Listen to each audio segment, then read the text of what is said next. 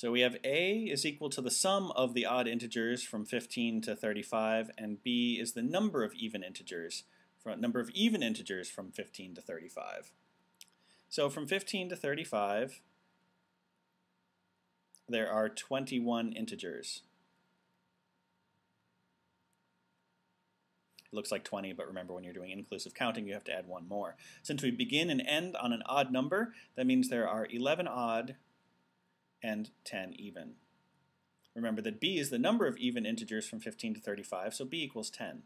A is a little bit trickier. To figure out the sum of those odd numbers, it's the number of numbers times basically the two endpoints added together and divided by 2.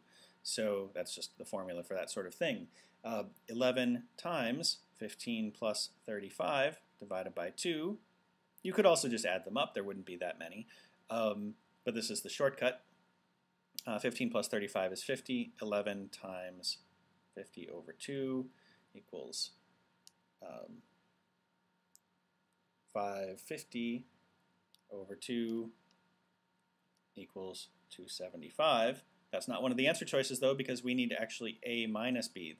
So A equals 275, B equals 10, A minus B is 265. Answer choice D.